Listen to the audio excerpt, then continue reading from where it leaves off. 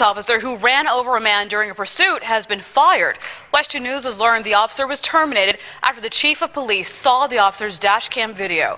Jim Payne in now. And Jim, this incident happened earlier this month. Yeah, see, on DeLand, police officers were pursuing Marlon Brown just after midnight, May 8th, because he was seen driving without a seatbelt.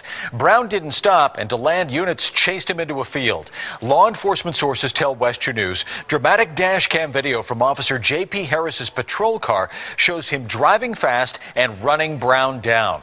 Our sources say DeLand Police Chief Bill Ridgway saw the video at the state attorney's office today and terminated Harris.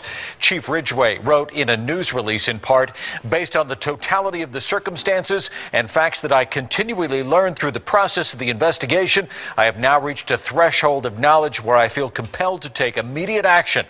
Tonight we spoke with Brown's ex-wife and the mother of his children. We're looking for a lot more to be done. We actually want charges. Just a termination is not good enough, but it's a start. We're definitely happy and confident that, justice will be served all the way to the end and that he will be.